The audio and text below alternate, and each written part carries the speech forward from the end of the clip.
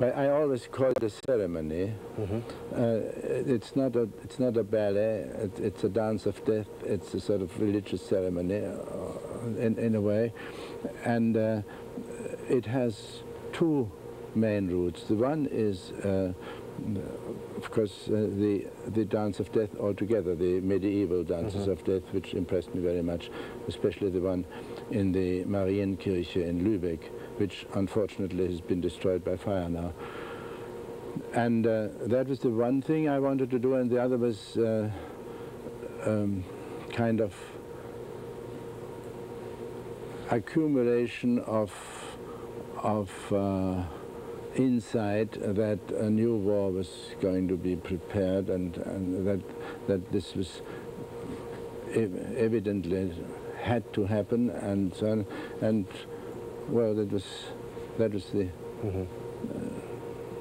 reason for which has happened. Yes, many times since then. Yes, yes. And you danced death on the first performance? Yes. Well, actually, that was one of the reasons for doing the Green Table, because I wanted to dance death. Did the ballet have a very political feeling to it? Did you create it because of tension in Europe at the time? Well, because of tension in Europe, I would say yes, but not because of Nazism or this and that. That has nothing to do with it.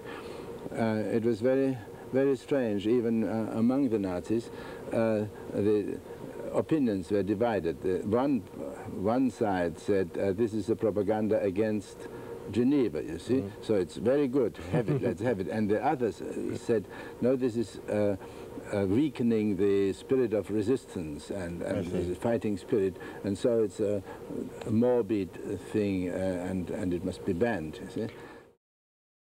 I feel Green Table is never dated. Its subject matter is always important. Unfortunately, perhaps someday in the future, the subject matter will be something that we can say is dated and look on as a museum piece, but not at this time. And it's a ballet that is universal, has universal outlook.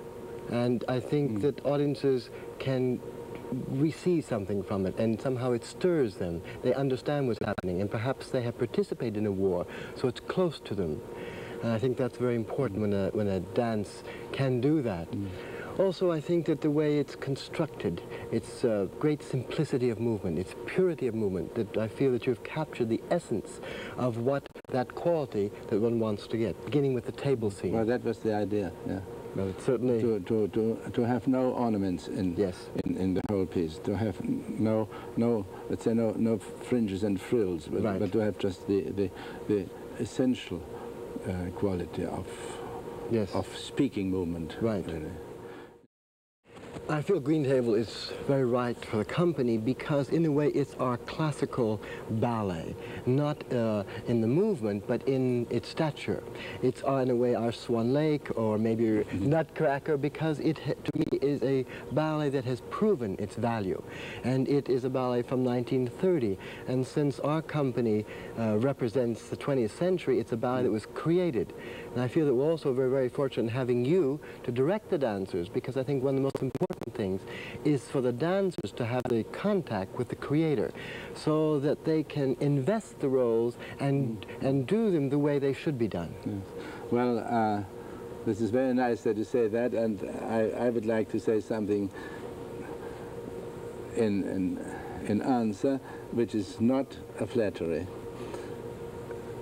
I don't think both my daughter Anna and I have ever had more pleasure to work with the company than with the Joffrey, and we feel that it's not sheer incident that we came together and started to work together, and I must say, at many occasions, the readiness of the dancers, the readiness of every single person was so striking and so touching that I can't say I had nearer relationship to any company.